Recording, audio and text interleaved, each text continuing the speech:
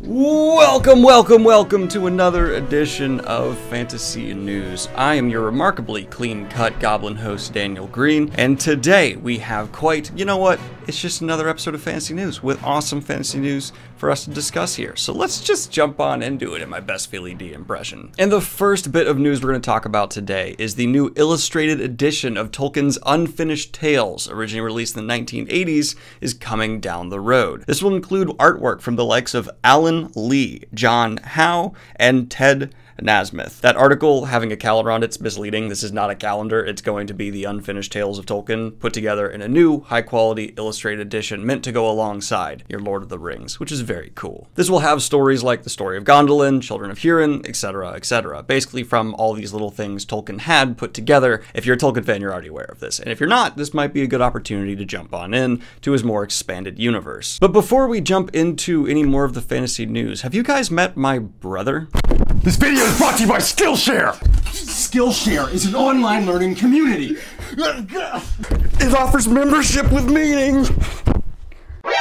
Make 2020 a year where you explore new skills. It's so aggressive. No, this is so I just want to talk about books. Deepen existing passions. It's not about and get lost in creativity. It's so aggressive and not. I don't understand. With Skillshare's online classes, How much do they pay you? What you find just might surprise Did Skillshare send you? and inspire you. Skillshare classes are designed for real life, so they can fit around your busy schedule.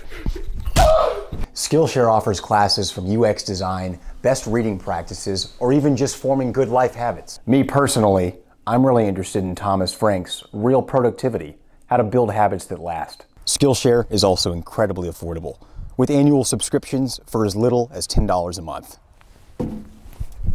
The first 500 of Daniel's subscribers to click the link in the description will get 2 free months of premium membership so you can explore your creativity. Now, offer some quality brother time. If you've wondered how we fire Daniels here on the channel, that's how we do it. He forgot to wear the jacket and tie. Oh no. But continuing on with the Lord of the Rings news, we have the star of the upcoming Lord of the Rings TV show at Amazon, not TV show, streaming show over at Amazon has been announced. The star announced. It's happened. Maxim Baldry, who you may know from Rome or Years and Years, is officially going to be the face of this Tolkien adaptation. Not to add to the pressure I'm sure the guy's already feeling, but that's a heck of an undertaking, and I wish him all the best. I know these people are probably putting in a ton of effort to make sure they do Lord of the Rings justice, so here's fingers crossed that it all lines up and we get a killer addition to the Middle-earth adaptation list. Now, speaking of Amazon adaptations and Wheel of Time news, we also had the composer for the Wheel of Time released. David Buckley will be deciding what tunes flow from your speakers while you watch the Wheel of Time and enter your little eardrums. He has quite an impressive resume. This includes projects like The Good Wife, The Forbidden Kingdom, Papillion, Angel Has Fallen, and The Stranger. If you would like to check out his work, I will have that linked right down below, as well as every other article I talk about here today. So if you'd like to check those out, linked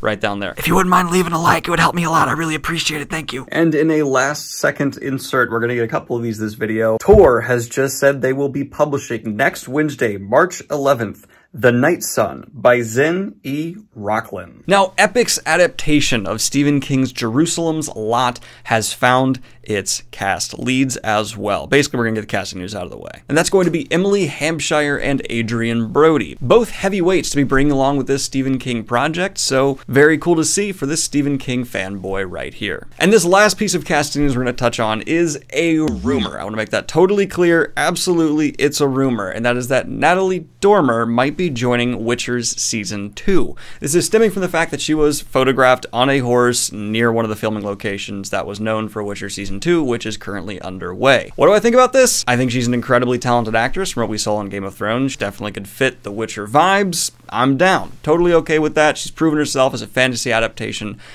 killer. So let's go ahead and have her brought along for the Witcher family. But I do feel the need to reiterate, this is still technically a rumor, and it could be a giant coincidence that she was on a horse near the Witcher filming location? Yeah, that sounds really unlikely. In a last-minute fantasy news update, The Last of Us is officially going to be adapted by HBO. Not only that, but it will be produced and written by the creator behind Chernobyl and the writer behind the game. Craig Mazin and Neil Druckerman will be working together to helm this project. This, like, guarantees the end of the video game curse, like, of adaptations. I know before there's been like, maybe Detective Pikachu was good enough to qualify. No, this is just awesome. This is guaranteed to be great. If you haven't seen Chernobyl, it's absolutely phenomenal, and this game is one of the best stories ever told in gaming. I'm down. 100% so ready, and would put stacks in for gambling that this will turn out to be a quality show. HBO! Yeah! Now let's go ahead and talk about trailer news, because we only have two that are worth mentioning here, but I'd like to bring them both to your attention. One, Audible dropped a trailer for its Sandman adaptation. Yes, you're not just getting the adaptation coming to the screen, but Audible is getting its own ready to go as well. So far, all we know is it's coming summer of 2020, but Audible will be adapting the graphic novel Sandman. I'm reading it currently right now, and a lot of my enjoyment comes from the art. Of course, the whole thing is pretty great so far, but the art is mega impressive and one of the selling points of the series, so I'm concerned on how this is going to be adapted. I'm not sure. I'm confused, but I'm looking forward to it. And then we had a trailer drop for season 2 of Kingdom over at Netflix. And I mainly want to incorporate this story because I want to ask you, the audience, is this a show I should pick up and check out? If you've watched The Kingdom, let me know what you think of it in the comments right down below. I actually do use those for recommendations quite often. Now let's go ahead and talk about a project that's coming from friend of the channel here, Josh Boone. New Mutants has officially had its release dates confirmed, which we knew, but it also has been confirmed that New Mutants has been rated PG-13 for violent content, some disturbing/bloody images, some strong language, thematic elements, and suggestive material. I'm really looking forward to New Mutants. I've made that clear multiple times. It's an alternative take on the X-Men universe, and while I was never a huge X-Men fan while I read Marvel Comics back in high school, I did like New Mutants. New Mutants always kind of captivated me more than a traditional team, so I'll be checking this out day one as just kind of a result of, you know, it seemed kind of darker, and I like that. And in Rest in Peace fantasy adaptation news, The Magicians will apparently be coming to an end after its 5th season. It has been on Sci-Fi for quite some time, and I know there are fans of this out there, and I'm sorry to hear it come to a close, but 5 seasons is nothing to shrug at. That is a successful adaptation by a whole lot of standards, and congratulations to the show for having that level of success, regardless of how people liked or didn't like it. Now, there has been a flood of news of various conventions and things being canceled due to a certain sickness going around that I can't name because YouTube is apparently demonetizing people for talking about this for some reason.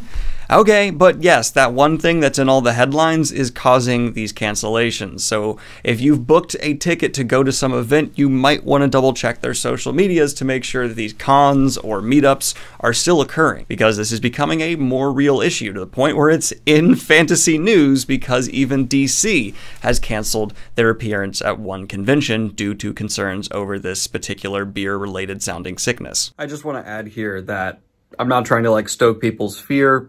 Practice best sanitation practices, you're most likely going to be fine. I just thought it was remarkable how many things are being canceled right now as a result. Not trying to stoke fear in any way, shape, or form. And in a piece of quickie news, J.J. Abrams and his studio Bad Robot, which has one of my favorite, like, Bad Robot things, I like their studio thing, will apparently be involved in adapting The Pinkerton. Daniel Casey's supernatural thriller, The Pinkerton, is fairly well known and respected, so I'm curious to see what Bad Robot can do bringing this to life. Oh, and it's not just Bad Robot, it's also Warner Bros. They're teaming up. Gotta team up! And in Star Trek news, recently on Twitter, a fan tweeted at William Shatner asking him if he would be willing to reprise his role as Captain Kirk. And the actor responded, "No, I think Kirk's story is pretty well played out at this point." And that's interesting to hear from William Shatner. I just didn't think he'd be the kind of person, and I don't mean this in a super negative way, to take those things into consideration when deciding whether to reprise or not reprise a role. But it makes me happy to see. Good on you for having an opinion of, no, this character's done and I feel no need to reprise the role, regardless of the check or project involved. But for the Star Trek fans out there, do you agree? Do you think that Kirk's storyline has been played out and should be put to rest? Or would you like to see a Picard-style revival for Captain Kirk? And in the final bit of fantasy news we're going to cover here today, we have a rather odd story involving a rather odd man, Taika Waititi, partnering with Netflix to bring you not one, but 2 Charlie and the Chocolate Factory projects. That's right, Taika Waititi is going to be involved in a pair of animated series delving into the universe of Charlie and the Chocolate Factory. One focusing on Charlie and the Chocolate Factory itself, apparently, and the other, the people of the Oompa Loompas. I very much so, for a long time, have been in the camp, leave Charlie and the Chocolate Factory alone. Gene Wilder was perfect, and what's been done to it since has been repulsive. But now that I'm looking at this, Taika Waititi has done no wrong in my mind, at least for the projects he's been involved with. I don't know about his personal life, don't know why I felt the need to include that information, but I did.